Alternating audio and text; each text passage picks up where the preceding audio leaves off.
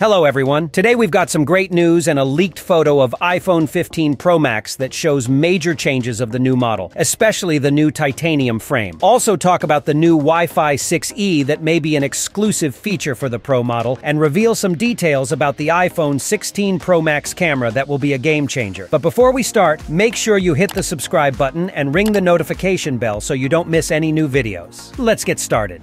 So, there's some exciting news from Apple. Are you ready for the iPhone 15? Rumor has it that this new release will feature some major upgrades over the iPhone 14. The standard iPhone 15 models are expected to feature a dynamic island display, but that's not where the innovation ends. The iPhone 15 Pro and iPhone 15 Pro Max will be even more special. The Pro models are said to feature a Grade 5 titanium finish. Yes, you heard that right, Grade 5 titanium. The leaks say it's much stronger and more resistant to corrosion than stainless steel, and even lighter. It seems that Apple is really pushing the boundaries with the Pro models, making them more durable and also more premium. But hey, better materials usually come with a higher price tag, so be prepared to pay more. In this photo published by Unknowns21, you can see the frame of the brand new iPhone 15 Pro. And yes, this year's Pro models will use a titanium case instead of stainless steel. You can also see some design changes and a USB Type-C port for charging. In other exciting news, Wi-Fi 6E, the latest standard in wireless technology, is reportedly coming exclusively to iPhone 15 Pro and Pro Max.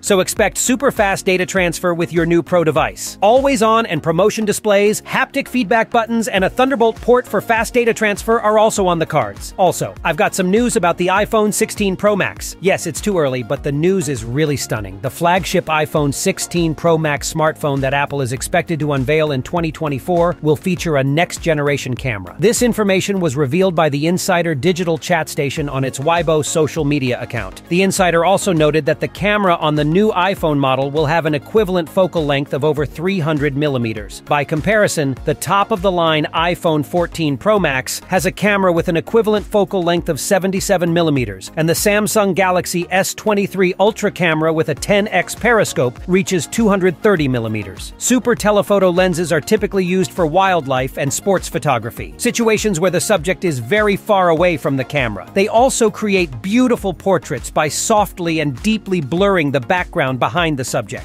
Are you excited about the titanium finish? Will it be worth the extra money? Let us know your thoughts in the comments below. Don't forget to like this video if you found it informative. And remember, if you haven't already, hit the subscribe button and ring the bell so you don't miss out on future updates. Stay tuned and see you in the next video.